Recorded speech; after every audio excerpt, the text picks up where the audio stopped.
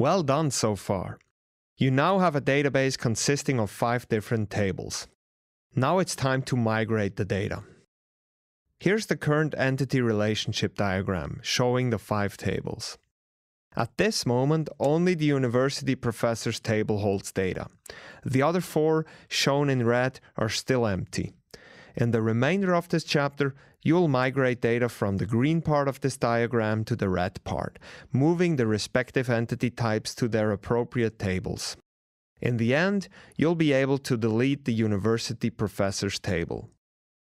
One advantage of splitting up university professors into several tables is the reduced redundancy. As of now, university professors holds 1,377 entries. However, there are only 1,287 distinct organizations, as this query shows.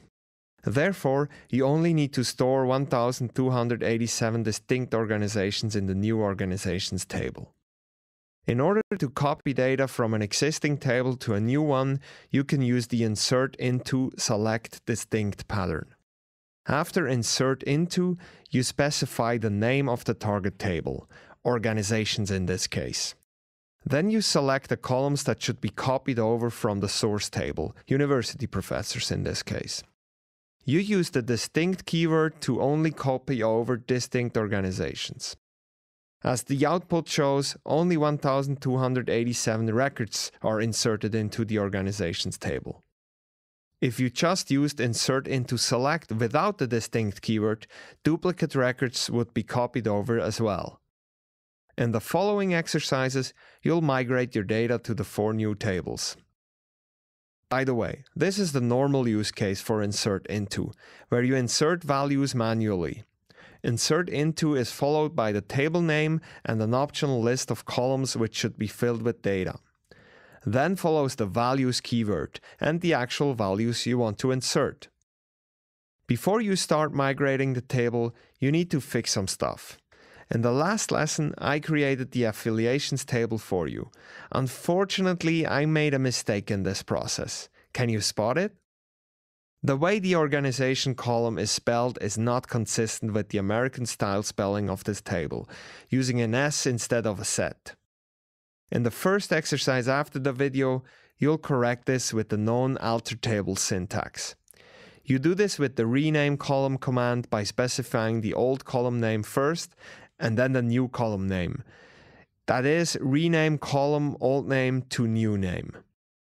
Also, the university short name column is not even needed here. So I want you to delete it.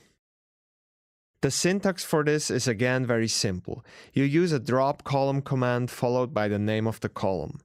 Dropping columns is straightforward when the tables are still empty, so it's not too late to fix this error. But why is it an error in the first place? Well, I queried the university professors table and saw that there are 551 unique combinations of first names, last names, and associated universities. I then queried the table again and only looked for unique combinations of first and last names. Turns out, this is also 551 records. This means that the columns first name and last name uniquely identify a professor. So the university short name column is not needed in order to reference a professor in the affiliations table. You can remove it, and this will reduce the redundancy in your database again. In other words, the columns first name, last name, function, and organization are enough to store the affiliation a professor has with a certain organization. Time to prepare the database for data migration. After this, you'll